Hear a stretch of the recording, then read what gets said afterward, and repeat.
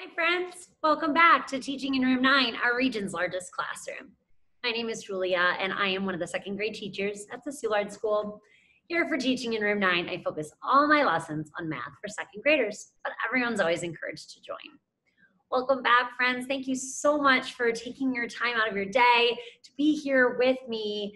I hope that you've had a really good week and I'm just really happy and excited that I get to be here with you. All right, friends, we always start our lessons with our mindful minute activity. We always practice our mindfulness exercises so that we are able to slow our bodies down, check in with your mind and your body. How are you thinking and feeling right now? Really slow your breathing, focus on your five senses so that you're present in the moment. And then that way afterwards, hopefully you are feeling so centered, focused, and ready to learn here together today. All right, so for our mindful minute exercise today, we're gonna do something called crocodile breathing. So I'm gonna ask that all of my friends, my little crocodiles at home, I would like you to lay on your belly. Okay, so you're gonna lay flat on your belly. And you can see my crocodiles getting into position. All right, so once you are flat on your belly, you are going to fold your arms just like this. You're gonna lay your head right down on top of your arms just like that. So you're flat on your belly and you're laying on your arms, your head on your arms just like that. We're just gonna take some slow breaths here together, friends. In through your nose. Out through your mouth.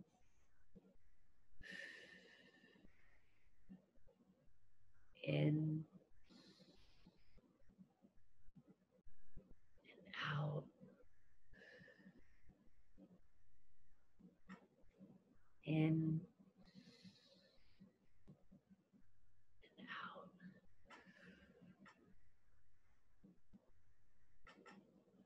Okay, spend some time here, friends. Just really focusing on those deep breaths in and out, in and out. And when you are ready, crocodiles, slowly lift your heads. You may sit up and we can go ahead and move on to what we're going to work on here together today. I hope you enjoyed that crocodile breathing, laying flat on your belly like that with your forehead on your arms folded. Really helps your body to start taking those deep breaths. It kind of reminds me too of child's pose when we do child's pose in yoga together, and just kind of being there with the pressure on your head, and it really just helps to relax your body and take that time to slow your body down. Nice job, crocodiles. We're going to go ahead and jump right in. Our learning goals this week again have been I can solve addition and subtraction problems within 1,000. So we've been using a different strategy each day in order to solve. Hopefully you're feeling really comfortable with all these different models and ways and strategies we've been solving so far. It also says I can understand numbers using number names, base 10 blocks, and expanded forms. That kind of touches on the different strategies that we've been using this week. So let's go ahead and look at our chart right here. We're down to our last strategy today, friends. So it says at the top, addition without regrouping. And so we've been using these 4 strategies, or 3 so far for today, to solve addition without regrouping. And then we're using our understanding of addition and subtraction, their relationship, to be able to use these same strategies to reverse it and then take away and figure out what the subtraction equations are. We've again been working with fact families, so we can really understand that relationship between our numbers. So let's touch on these strategies before we go on to our new one today, which is our standard model. So the first one we did was our base 10 blocks. I've been continuing to do this each day because I think it's a great visual model for my friends to be able to see. So here's the same addition equation for all 4 strategies, 52 plus 45. So in the base 10 model, we break it down into tens and ones and we draw it out. So you drew for 52, 5 tens rods for the 50 and 2 ones for the 2. Then you drew out your addend of 45, and you had 4 tens for 40 and 5 ones. Then you can see it really nice and easy, and you're able to add them together. The ones, 5 and 2 is 7, 50 and 40 is 90, giving us the total of 97. Then we did the exact same process with expanded form. So instead of just drawing it out, we also wrote the expanded form for each number as well that shows the value with that plus sign in between. So it shows that we can break 52 down into 50 plus 2, right? If we add the tens and the ones together, we'll get that 52 over here. Then 40 plus 5. Now I can see easy peasy. I can add my ones. 5 and 2 is 7. 50 and 40 is 90. 90 plus 7 is the expanded form for 97. Then yesterday, we used our number lines. We started, or we did 52, so we would start at that number on our number line, and then that addend we broke apart into, again, tens and ones. So you can see I broke it down here into 40 and 5. We made our jumps of 40 or 10, or our jumps of 10, those 4 jumps for 40, and then the other 5 to get that total of 97. And then over here, now we are going to do our standard models. That's what we'll focus on today.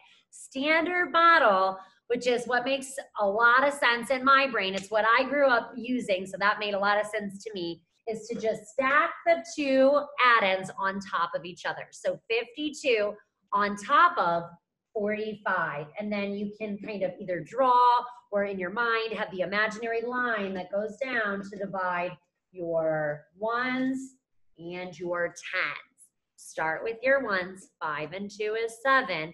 Then your tens. 5 and 4 is 9. So 52 plus 45 is 97. All right. So let's go ahead, friends. We're going to take this guy down, and we are going to practice that last strategy now here together, that standard model. So friends, you are helping mom or dad or grandpa or grandma or a guardian that you have at home to get supplies together for a harvest festival that you're having at school. So you are coming up with these table decorations, and you are coming up with so many different cornucopias. Can I get a me too if you know what a cornucopia is? I'm seeing some me too's and some like, no way, Jose's. And that's okay. I've actually printed a picture out so we are all on the same page. This here, my friends, is a cornucopia. It is a very common fall decoration. So it's like this sort of basket, and then inside are all these different seasonal produce or vegetables. So you can see there's like pumpkins, corn, squash, apples, onions, different things like that. So here's what we're doing, friends. You are helping your guardian to come up with the amount of pumpkins and the amount of gourds that you need to put into these cornucopias for the table decorations for your school's harvest festival. So, my dears, you're going to start with the number 16. So if you don't have something to write with at home, please grab something to write with right now, paper and pencil, or maybe you have a dry erase board or sheet as well, and you're gonna write the number 16. Okay, so I'm gonna go ahead and write it, 16. Okay, hopefully my friends are coming back with something to write, and you write down the number 16. Okay, so this is the number of pumpkins that you need for your cornucopias for the harvest festival, the table decorations for the festival. So 16 is how many pumpkins you need, and you're going to add on how many gourds you need. Okay, so 16 plus, and you need 42 gourds. So I'm gonna ask you to write the number 42 right underneath the 16. So let's go ahead and draw it out in base 10 blocks. So like in every single strategy we've used, we need to break it down into Let me hear you do it with me, friends. Tens and ones. Nice job. So for this number here, 16, how many tens do we have in 16? Okay, hold it up in your fingers. Ready? 3, 2, 1. 1 10 in 16. So I need 1 tens rod for 16, okay, which is worth 10, right? Because one base 10 block for the tens has 10 ones inside 1 tens rod. All right, now how many ones do I have in 16? Let me hear you say it, friends. Ready? Shout it out nice and loud. Yes, nice job. 6 ones. Let's draw our 6 ones together. Ready? Count with me. 1, 2, 3, 4, 5, and 6. So here's 16. Here is the base 10 for the visual model for 16. 1 10 for 10, and then 11, 12, 13, 14, 15, 16. 6 ones. All right, so now we're going to do our 42. I'm also going to go ahead and draw a dotted line. It's maybe not the straightest dotted line to show the difference between our T for tens and O for ones. All right, now let's draw 42 out. Okay, so we're gonna break it down into our visual model of our base 10 blocks. How many tens are in 42? Okay, you're gonna put it on your fingers for me. Ready? Hold it up. 3, 2, 1. 4 tens in 42. So we're gonna draw 4 tens rods for 40. Are you ready? We're gonna count it together as we draw our tens rods. 10, 20, 30, 40. All right, now what do? I can't forget my, what is it? Yes, I cannot forget my ones, right? So I've got 40 here, but the number's 42. So how many ones do I need to add? You're really getting the hang of this, friends. 2 ones. So 40 plus 1, 2 ones gives me 42. All right, now in our standard model, we are just going to add straight up and down. And always, friends, start with your ones. I say, you say, always start with your ones. Nice job. We want to start with our ones, friends, because once we move into regrouping, it's important that we start on this side so then it makes sense as we carry over. So 6 and 2. So we're adding our ones. Let's go ahead and count our ones here together, friends. 1, 2, 3, 4, 5, 6, 7, 8. Maybe you knew right off the bat that 6 and 2 is 8. If you didn't, we've got our visual model here for our ones, so we're able to put those together. So now we've done our ones. Now we need to go ahead and do our tens. Let's go ahead and erase our ones because we already counted those. Okay, so now we need to add our 4 tens, which is 40, and our 1 10 here, which is 10. So what is 4 tens plus 1 10? What is 4 plus 1 is? Let me see it on your fingers. You ready? Hold it up. 3, 2, 1. 5. Nice job. 4 and 1 is 5. 5 tens. Let's count them as I erase. So we've got 10 here for 16, 20, 30, 40, 50. Nice job. So we counted 16 pumpkins that we needed for the cornucopia table decorations for the fall festival at school. And we added on the number of gourds that we needed, which was 42.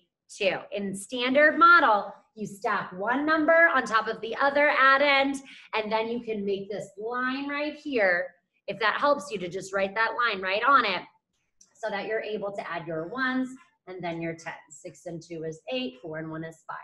All right, now We're gonna solve the other addition equation in our fact family. So this time we're not starting with our number of pumpkins, we're gonna start with our number of gourds.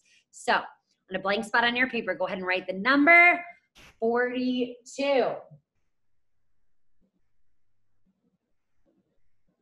Okay, so that is our number of gourds that we need.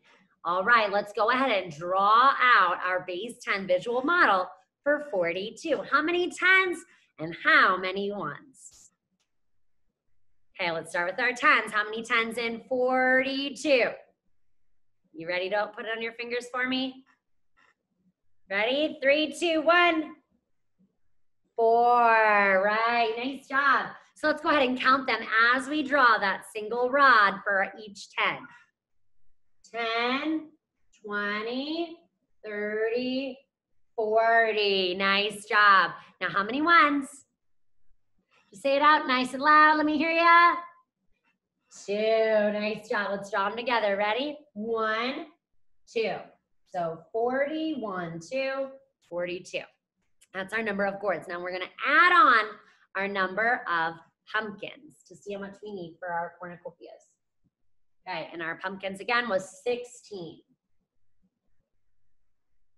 All right, so 42 plus 16. We always, in the standard model, stack one addend on top of the other.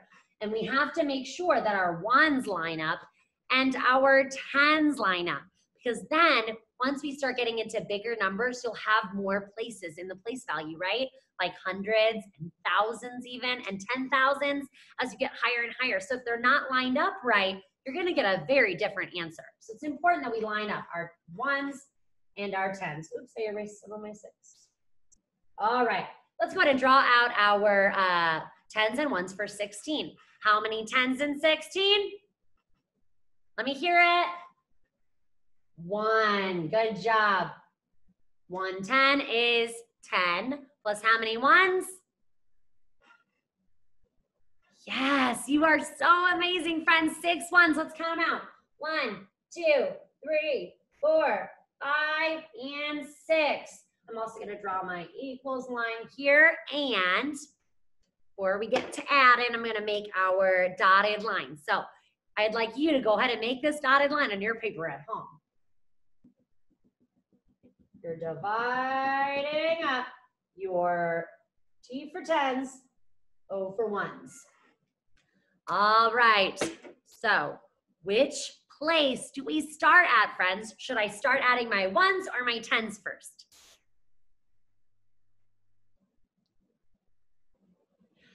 Yeah, say it after me, friends. You ready? We always start in the 1s place. Yes, we have to start in the 1s place, friends, because once we move into regrouping, we have to start here so it carries over and gets us to the right answer. So we're going to add 6 and 2 together. I'm going to count and erase as we go. You already know it. You can write it down on your paper. All right, so 1, 2, 3, 4, 5, 6, 7, 8. 6 plus 2 is 8. So we did our 1s place first. Nice job. Now it is time to add our 10s together. So we're going to add, we did these here. Now we're going to do the 4 10s and the 1 10. And again, each 10s rod is worth 10. We know this. So we're going to skip count by 10s. All right. So let's start up here and I'm going to count by 10s and erase as I go. Ready?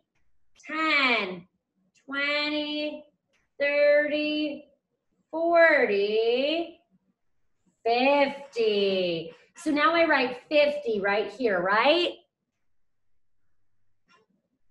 Yeah, this is right, isn't it?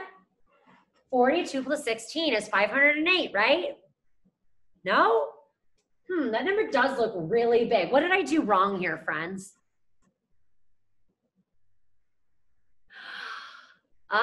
You are so right. I can't believe I messed that up. I didn't need to write 50. It's in the 10s place, so I only needed to write 5. 5 in the 10s place means that our 5 is worth 50. So 58. Good job, friends. You are so amazing. I'm going to erase. You're going to find a clean spot in your notebook to be able to write here together. Okay? I hope that my friends are liking this standard model. I really enjoy it. It's the model I'm probably the most comfortable with, makes the most sense in my brain, and it's pretty quick too, right? Less drawing, less hops, a little bit quicker for us to solve. There's just a couple of things we need to make sure we do each time. So we did both of our addition problems in our fact family. We first added our our pumpkins to our gourds. The 16 and 42 gave us 58. Then we flipped the add-ins and we did 42 gourds plus 16 pumpkins gave us 58 altogether.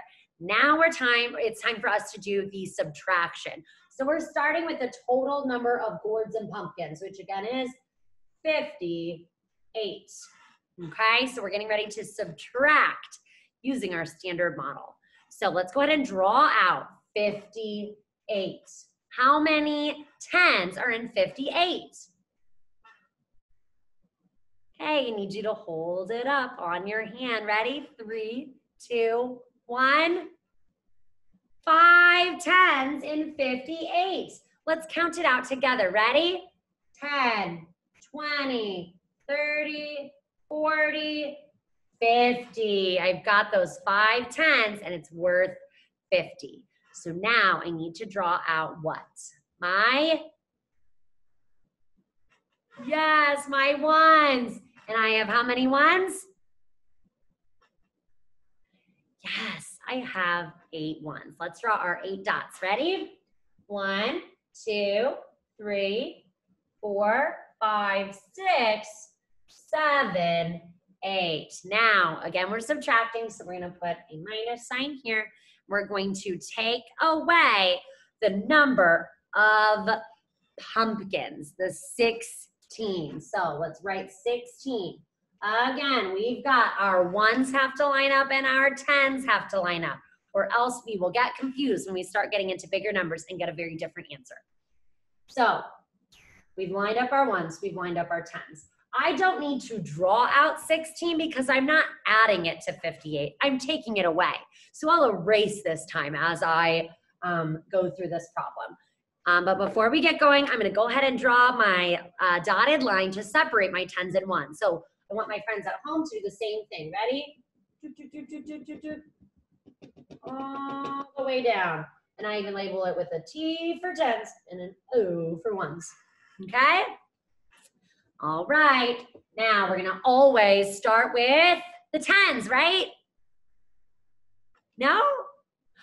Oh, you're right, the 1s. We have to start with the 1s and get into that practice now, because once we move to addition, subtraction with regrouping, we're really going to get our brains confused. So we always start with our 1s. Okay, so 8 1s minus 6. 8, take away 6. Maybe you know right off the bat what it is. If you do, that's amazing. Go ahead and write it down. I'm going to count it out here, friends. So I'm going to erase 6 1s from the 8. Ready? 1, 2, 3, 4, 5, 6. How many did I have left? Yes, 2 1s left. Nice job.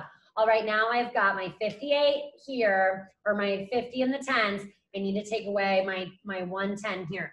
So we're going to get rid of just one of these 10s rods. Are you ready?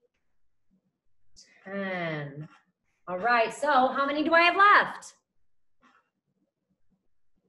Yeah, let's count out the 10s rods. We skipped out by 10s. Ready? 10, 20, 30, 40. So now I write down 40, right? Wait a minute. No, that's right. That's going to give me a really big number. 58 take away 16 isn't 402. That's way wrong. That can't be right. It's just the 4 for the 10s. 5 minus 1 is 4. So we know that that 4 represents a value of 40. And then when our 8 minus 6 was 2. So 58 gourds and pumpkins all together that we needed for the cornucopia. We took away the 16 pumpkins, gave us the 42 gourds. Now it's time to do our very last fact family equation, friends. So we're gonna do, again, it'll be subtraction. So I'm going to erase, find a clean spot for you to work in your notebook or your paper at home. All right, you ready, friends? We're gonna start again with the total number of gourds and pumpkins altogether, which again was 58. All right, so we just drew this out, friends. So we know 58 has, let me hear, how many tens? Yes, 5 tens. Ready? Let's go ahead and draw out our base 10. The tens rods, 5 of them to give us 50. Let's count. 10, 20, 30, 40, 50. Nice job. Now I need to do my ones. And we have how many ones? 8 ones. Ready? 1, 2, 3, 4, 5, 6, 7, 8. I have a total of 58. 50 for my tens. I had 5 tens rods and 8 ones. Take away, so draw your minus sign. Now this time, we just took away the pumpkins the last time, so this time we're taking away the gourds, which again is 42. So I'm gonna write 42, and I make sure my ones and my tens line up. Okay, super important. So let's go ahead and draw our dotted line to show us. So go ahead and draw it on yours at home. Ready? All the way down. And I'll label this side T for tens, O for ones, so we can see it really nice and easy. All right, so now 42. I don't need to draw it because, again, I'm taking it away from here. So we'll erase this time. We're going to start by taking away the ones, because we always, always, always start in the ones place. Say it again with me. We always start in the ones place. Nice job. We want to start that way so it's easy for us when we get to regrouping. So we have 8 ones here. We're going to take away 2 ones. Okay, if you know the answer, go ahead and write it down. 1, 2 gives me, let's count them. 1, 2, 3, 4, 5, 6. 8 minus 2 is 6. Nice job. So we did those tens. Now we need to do the ones. Or we did the ones. Now we need to do the tens. Right? 5 minus 4. So we've got 50 for 58, 40 for 42. So we got to take away 4 of these tens rods. Let's count together. Ready? 10, 20, 30, 40. How many do I have left?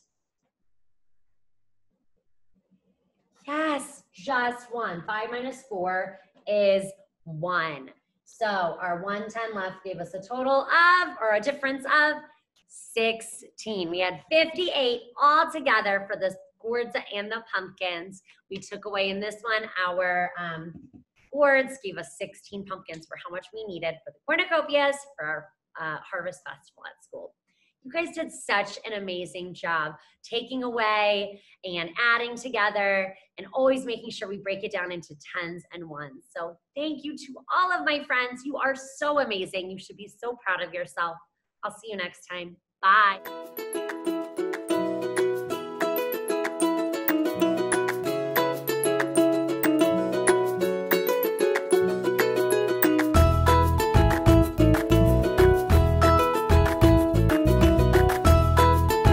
Teaching in Room 9 is made possible with support of Bank of America, Dana Brown Charitable Trust, Emerson, and viewers like you.